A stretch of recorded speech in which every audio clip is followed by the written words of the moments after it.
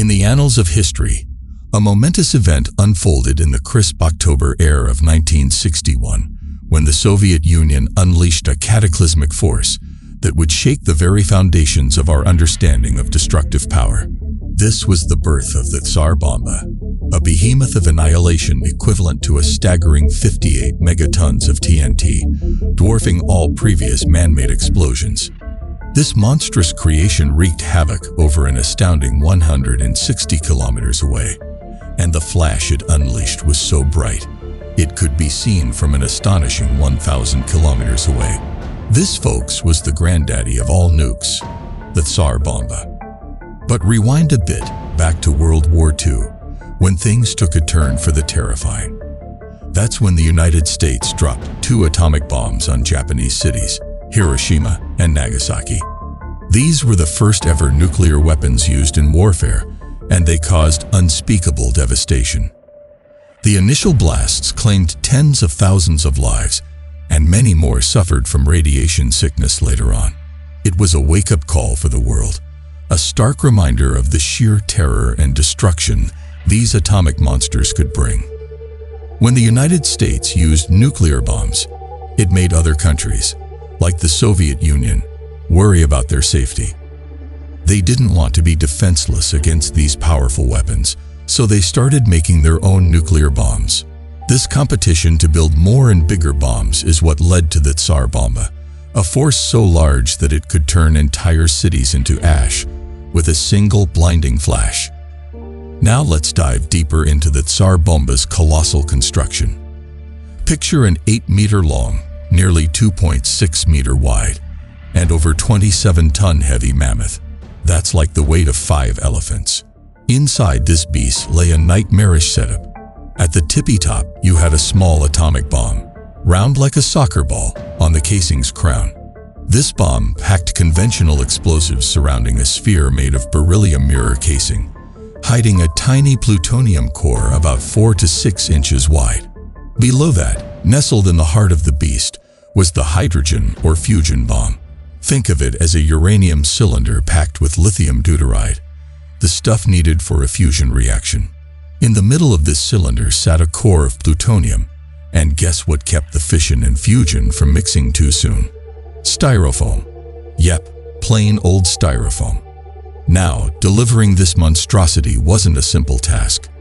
They had to soup up a Tu-95 V-bomber, a plane so big that the bomb couldn't fit inside. So, they strapped it outside the aircraft, painted the plane a bright, blinding white to soften the blow of the megaflash, and sent Andrei Dernovtsev up to pilot it. The mission took off from the Kola Peninsula, and they even brought along an observer plane to measure the bomb's impact at around 11:32 a.m. Moscow time. They dropped the TSAR Bomba over the Mityushka Bay test site on the remote island of Novaya Zemlya. And here's the cool part. The bomb had a special parachute to slow its descent, giving the plane enough time to fly far, far away from the impending explosion. Safety first, even when dealing with the biggest, baddest bomb in history. Barometric sensors played a crucial role in setting up the TSAR Bomba's terrifying detonation, suspending it in the sky at a chilling height of 4 kilometers above the ground. Picture these sensors as the bomb's watchful guardians, keeping a close eye on its altitude. When the time came, 32 tiny bridge wire detonators stepped into action, sending an electric spark to ignite the chemical bomb inside.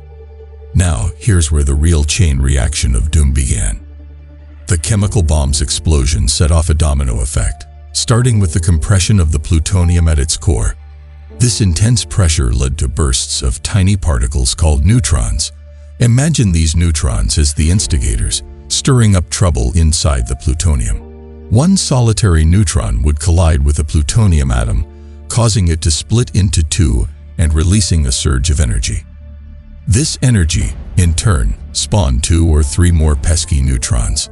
These newfound neutrons weren't content to sit still.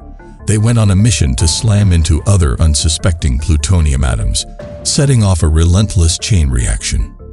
The result? A mind-bogglingly scorching heat, hotter than even the sun's heart, sizzling at 100 million degrees Celsius. To put that in perspective, The Sun's core is a mere 15 million degrees Celsius. This searing temperature released an atomic explosion of epic proportions. The explosion brought forth high-energy gamma rays and X-rays, turning the innocent styrofoam surrounding the bomb into a searing plasma, like the fiery breath of a dragon. This super-hot and super-pressurized plasma squeezed the fusion cylinder, making the lithium deuteride inside it react. As if that wasn't enough chaos, the neutrons, ever the troublemakers, stirred up the uranium casing and plutonium rod, causing more fission reactions. This, in turn, exerted more pressure on the lithium deuteride, making it undergo even more fusion. And the cycle continued relentlessly. This wild back-and-forth dance of fission and fusion reactions unraveled a monstrous explosion that tore everything asunder. Shockingly, all these mind-blowing events unfolded in the blink of an eye, in just 600 billionths of a second.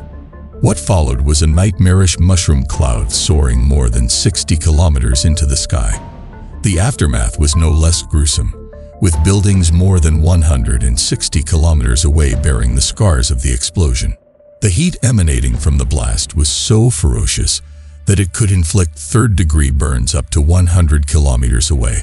The TSAR Bomba, despite its immense destructive potential, was never meant for actual combat use. Instead, it was like a giant, terrifying billboard on the global stage during the Cold War. By detonating this colossal bomb, the Soviet Union achieved a few important goals. Firstly, they sent a spine-tingling message to the world. Look at what we can do. This demonstration of nuclear might was meant to deter any thought of military aggression from other countries, especially the United States and its allies.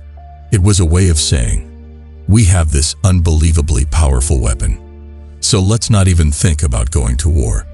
Secondly, it was a strategic move in the global chess game of diplomacy. The USSR could use the TSAR Bomba as leverage in negotiations and discussions with the West. It was a constant reminder that the Cold War rivals needed to find ways to coexist without using this kind of devastating power. The TSAR Bomba was like a scary warning sign, telling the world to step back from the brink of nuclear conflict. It was a way for the Soviet Union to flex its nuclear muscles and make everyone think twice about the catastrophic consequences of any potential war. If you enjoyed this video, don't forget to hit that subscribe button and the bell to stay tuned for more such videos. Thanks for joining us, and we'll catch you next time.